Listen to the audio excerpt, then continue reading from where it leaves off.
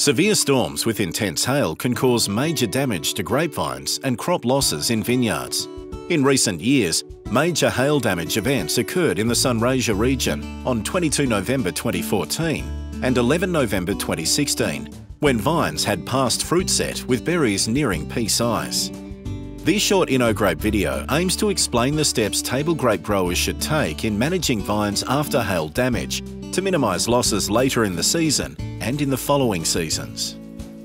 Damaged vines should be inspected as soon as possible after a hailstorm event because the level of damage can be quickly obscured by any new growth. Table grape growers with hail damage insurance cover should contact their insurer and arrange for a formal damage assessment process to be initiated as soon as possible.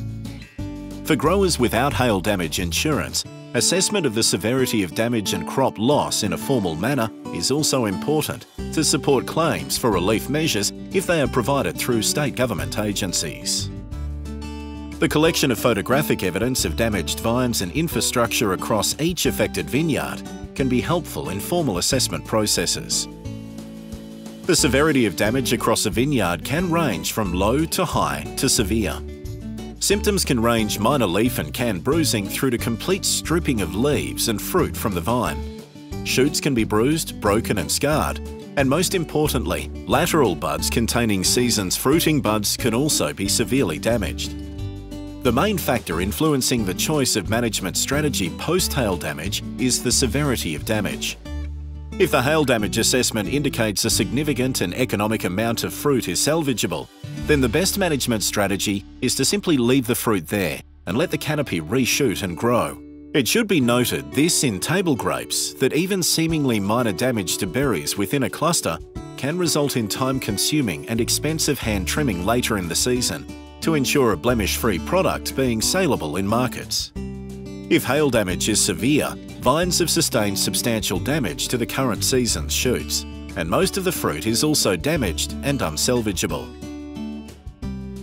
Close examination of damaged shoots, canes and cordons is essential to determine the amount of wounding and make decisions about subsequent vine management strategies.